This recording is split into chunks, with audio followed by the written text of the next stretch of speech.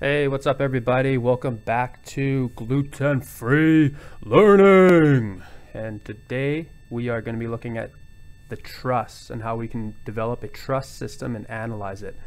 And I'm going to do something kind of fun here. In one of my YouTube videos, one of my more popular ones, where we used finite element methods to analyze a truss system, I'm going to compare those results that we got on that example with what we get here on S-frame. Alright, so looking at my YouTube channel, what we did here, we calculated the nodal displacements using the local and global stiffness matrix method. And this was the example here where we had three members of our entire truss system. We had a pin support, and a fixed support. And then we had two loads acting at joint number 3.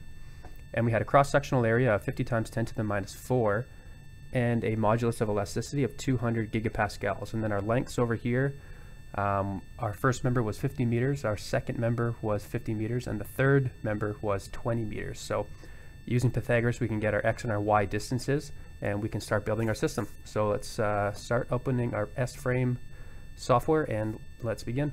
Okay, so this is what our general shape is going to look like, our overall structure.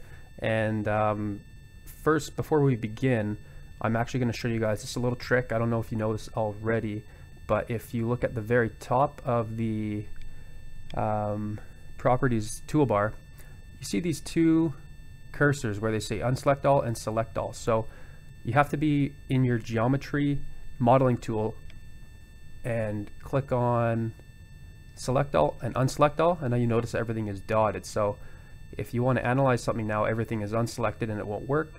Or if you want to delete something, you can't delete it right now because there's nothing selected. So how would you delete an entire system if you made a mistake without using the Control Z key?